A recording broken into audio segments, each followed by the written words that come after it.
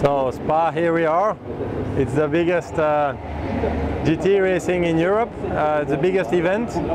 I think it's it's the most important race for us as Belgian team, but for many teams because it's the upshot of Blancpain Racing, Blancpain Endurance Series. So it's really big race, really a lot of pressures, a lot of fans, but our goal here is clearly to win. We will try to push for it, but it will be difficult because 66 cars on track will be quite funny. Yeah, like you see here, it's really sunny for the moment, but we know Spa, it's never like that. Every year it can be dry, wet, mixed all the time during the day, during the night. So it will be really difficult to make strategy, to be on good time with the right tires, with everything. So it will be really difficult. But I think we have a good pace. I like the rain. My teammates like the rain, likes rain. So if it's mixed and rainy, I think we have a really good chance. But like I said, it's 5 years now I'm with Marc VDS Racing Team. We're pushing, we're building, the team build up every year.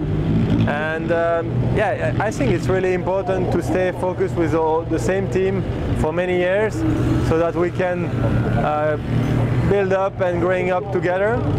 And now we really have a self-confidence between each other that is really, really high, and I think it's really important to make a victory here in Spa or even anywhere. It's really important to have this to win races.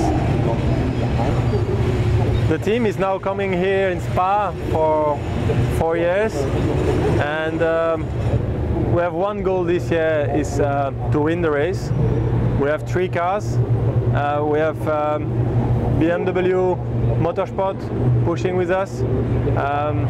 So the goal is to win. Now the chances to do it, it's difficult really to know because 24 hours race, everything can happen.